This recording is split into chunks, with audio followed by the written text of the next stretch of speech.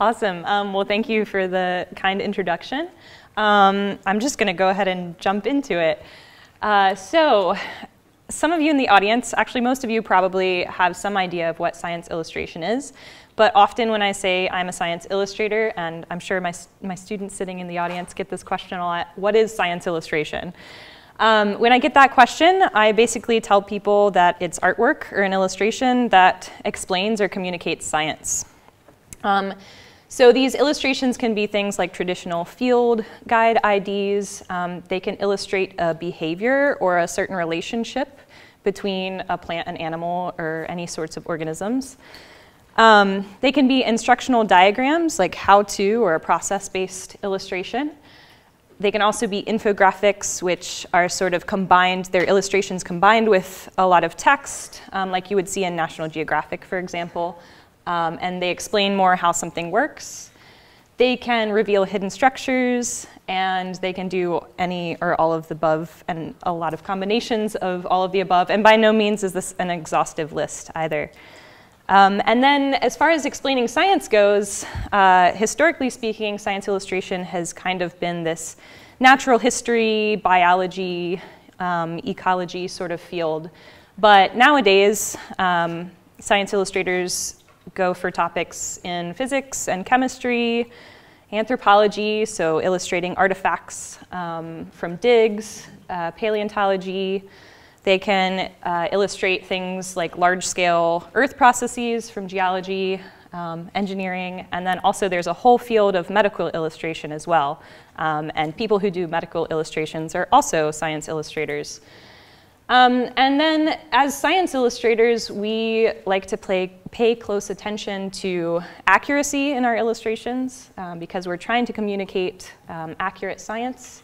And then we also focus on usability of our graphics. We want to create something that's really clear and brings the focus to what's important. So what was science illustration's original purpose? How did it kind of come about? It was basically a means to learn about and catalog the natural world through carefully observing things and accurately recording information about them. So as scientists, which I think most of you are in the audience, you probably are thinking this is a lot like what we do. So yeah, as science illustrators, we do the same sorts of things that scientists do, but we use illustrations instead of data to present the scientific information. And then also, on top of just being an exploration and pursuit of knowledge, science illustrations were meant to share things about the natural world with the general public. So before the internet and photographs, we had illustrations. So these three illustrations down here are just examples from history. The first one is from 1705 by an artist named Maria Sibylla Merian. And she was really into insects and the idea of metamorphosis. And so she kind of got the idea of metamorphosis out there to the general public. People didn't really know what that was at first. The second one is by Sidney Parkinson. He was a botanical illustrator in the late 1700s. And he joined James Cook on his first voyage to the Pacific. And he actually died on that expedition too. He created over 1,000 drawings, though, before he died on the expedition. And then, of course, we all know who John James Audubon was, the famous naturalist who also illustrated the birds of America in the 1800s. So now that you guys have a little bit, hopefully, better understanding of what science illustration is, I'm basically just going to kind of go through my background and how I got into the field, because I'm still kind of starting out as a professional science illustrator. So I'm going to talk about how, as a science student, I used artwork in my early days. So as an undergraduate, I double majored in studio art and marine biology. And I learned that I could use art in my science classes as a really awesome learning tool. So often I would come home from classes and take the class notes that I had written down, and I would actually like make my own diagrams because I'm a really visual learner. And so the process of taking that information, and kind of distilling it or translating it through my brain into my hand really helped me learn the material. I was also required for some of my science classes, mostly my invertebrate zoology classes, to draw in lab time and keep a detailed lab manual. So this is an example of one of those old illustrations, actually done at Friday Harbor Labs back in the day. And so I basically realized through doing these sorts of things, using art in my science classes, that it encouraged me and enabled me to observe things more closely. And I also retained information better by having to draw it. So after a couple years, my first couple years as an undergraduate, I decided I knew something about science illustration. I didn't really know that it was a viable career option yet, but I knew that it existed, at least historically. And so I worked with my ichthyology professor and created my own directed independent study class in science illustration. And we worked together to create some drawings, some updated drawings for our ichthyology lab manual for other students to use. And then also he helped partner me with the North Carolina Department of Marine Fisheries. And I did some otolith illustrations for them. So otoliths are fish ear bones, for those of you that don't know. And there's 3 species of kingfish in North Carolina that externally are really similar and very difficult to distinguish. But if you remove their ear bones, you can tell them apart. So the technicians were able to take my illustrations out into the field and use them for identification. After undergraduate, I decided I wanted to continue in science and get my master's, and then I thought I would probably go on and get my PhD and enter academia, which did not happen. So during my master's, I kind of moved from, I still used art as a learning tool in my classes, but I also learned that I could really use my skills to communicate science. So during one of my first years, or I think it was my first year as a graduate student, I worked with a researcher down in Florida, Chris Stallings, and did a 3-panel illustration for him. He had witnessed this novel behavior on the reefs off of Florida. These fish down at the bottom are gag grouper. So what normally happens is the gag grouper hang out near the substrate, and there's this bait ball of food above them, and they can't really access it that well because the bait ball is so high up in the water column. But occasionally, like in panel B, a school of amberjack will come in and push the bait ball down towards the substrate, and then the gag grouper can feed off of that bait ball. And so what Chris witnessed in the field that he wanted to describe was this novel behavior where the gag grouper, a couple of them actually had learned to swim up above the bait ball and push it down, and that way they could all feed on it without the presence of the amberjacks. So that was really fun for me. It was my first published paper, and it was for illustrations, not for science research of my own. So I did that, and that was really fun. And then I also learned that I could use my artistic skills for disseminating my own research. So for talks at conferences, I don't have an example of the illustration I'm about to talk about because I couldn't find it in my old files. But my research was based, as a master's student, was based around larval fish development. And so the species I was working with has kind of complex growth histories as larvae, and then they go through metamorphosis and they settle to the reef, and they have a couple of behaviors that they can follow once they settle to the reef. And at each level of their development, there's mortality that acts upon those fish. And so it was this really complex pattern of growth and behavior, and I needed to be able to explain it really quickly because I only had 12 minutes for a scientific conference talk.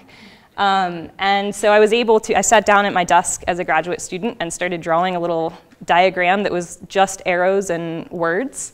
And I came up with something that I was able to walk people through during scientific talks. And then they were able to be on board and understand the rest of my research findings. So yeah, I found at the end of my graduate studies that in science that I had this unique ability to serve as somebody who could translate research into digestible images, either by other people in science or by the public.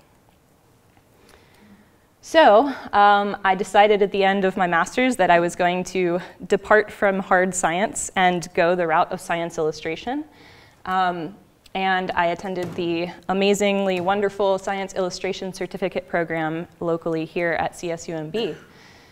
So during that program, I took a bunch of traditional classes, so pen and ink and watercolor and gouache and acrylic painting, and then also some digital media classes, so using Adobe Illustrator and Photoshop.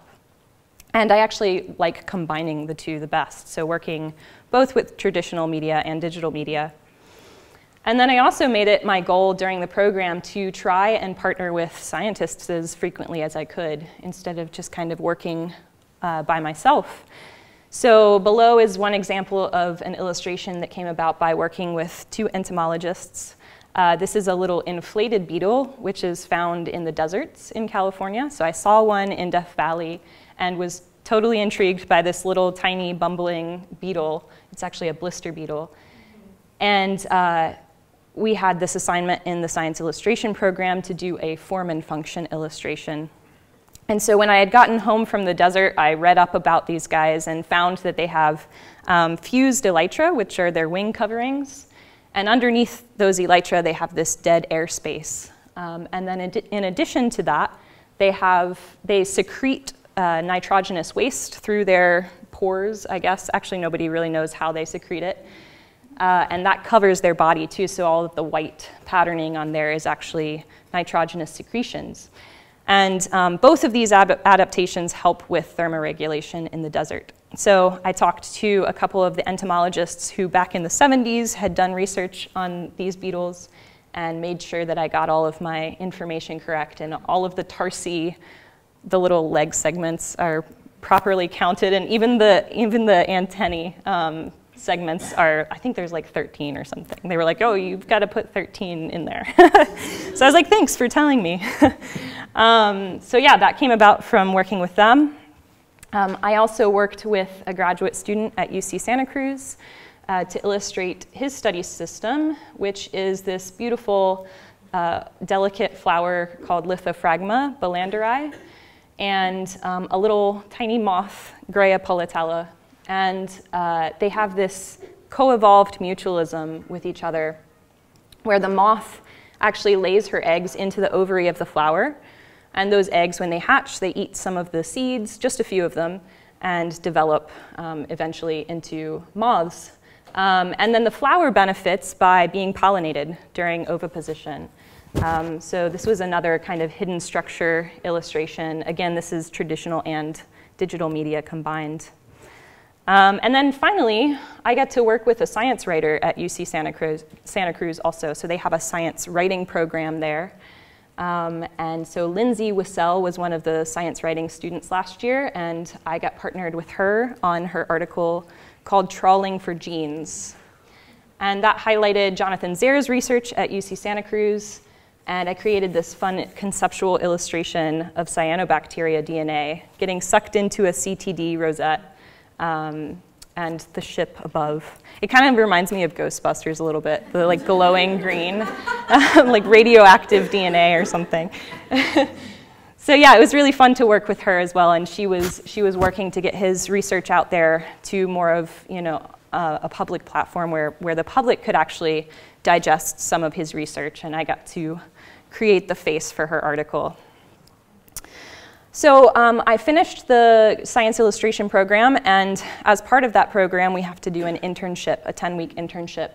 So I went to Friday Harbor Labs, which is a beautiful place. If you've never been and you're a scientist, you should try to find a way to get there, take a class or something.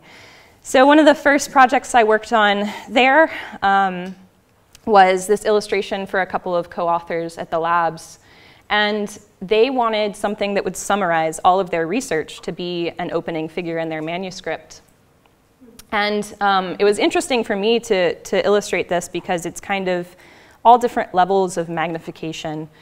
So I had to find a way to show how bull kelp kind of degrades on the distal end of the blades from currents and wave action.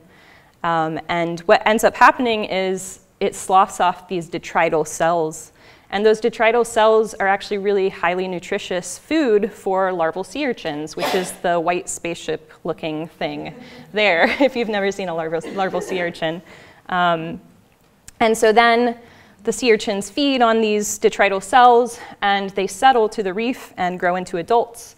But the thing is that the adults eat the bull kelp. So if you have high productivity in the bull kelp forest, you're going to get a lot of settlement of urchin larvae, which are then going to decimate the forest. So it's kind of this mechanism for the switch between urchin barrens and healthy kelp forests, or vice versa. I also did kind of a fun sort of public outreach, public science communication project there.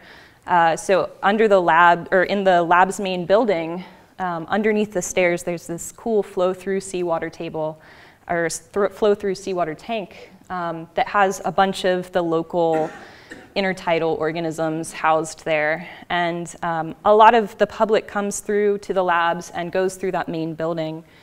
And so they go down to the tank and they look in and they see all of the cool animals, but there's no information about them. So they don't even know what they are. So I proposed that I do some illustrations for them over the summer, and these are 8 of the 13 that I did and got to install before I left. And actually got to see some kids using them, like pointing at my illustrations and saying, oh, look, that's what it is, like showing their parents. So that was really rewarding for me and a great addition to the labs. So I just want to leave you guys with kind of ideas for how you as scientists can collaborate with either science illustrators or other artists like the speakers tonight. So for me, kind of my personal goal is to revive arts in the science classrooms. Even at the collegiate level, I think it's really important to tell people or make people aware that they can use artistic abilities or just use drawing in general as a way to more closely observe things in science and to learn more about them. And then also, I think that it's really important to focus on using art as a science communication tool, which everyone's talking about tonight. Art can sell your research. I'm going to push that pretty strongly. So I think that it's great as scientists, if you have some money left in some grants, to hire a science illustrator, that's great. But I think it's also important to kind of think ahead of time too when you're writing a grant. Think about the broader impacts, think about whether you might use an illustration in a manuscript or in a magazine article, and hire a science illustrator. And then you can also hire science writers. I'm not a science writer, but I know a lot of really great ones to get your work out into more publicly accessible platforms. And then also you can learn the basics yourself. So you don't have to have amazing artistic skills to draw your own diagrams or make your graphs pretty. And actually, we have summer classes at CSUMB in the Science Illustration program. So we have 3 this summer. The first and second ones are taught by Amadeo Bachar. The first one is Marine Science Illustration, so that's focusing on a lot of traditional media, so watercolor and graphite. The second one will be a new course. It's Digital Science Illustration. You don't have to have any background in Adobe programs. All levels are welcome. And that's going to focus on incorporating traditional and digital illustration into a final illustration for that class. And then I'm going to be teaching field sketching, which is a little bit less sciencey, but a lot of fun. I won't say a lot more fun, I'll just say a lot of fun. But you get to go outside into nature and sketch tide pools or a little sea urchin test that you find, and learning techniques that can help you gather information quickly into a drawing. So yeah, I really appreciate you guys listening to me talk about science illustration. Thank you.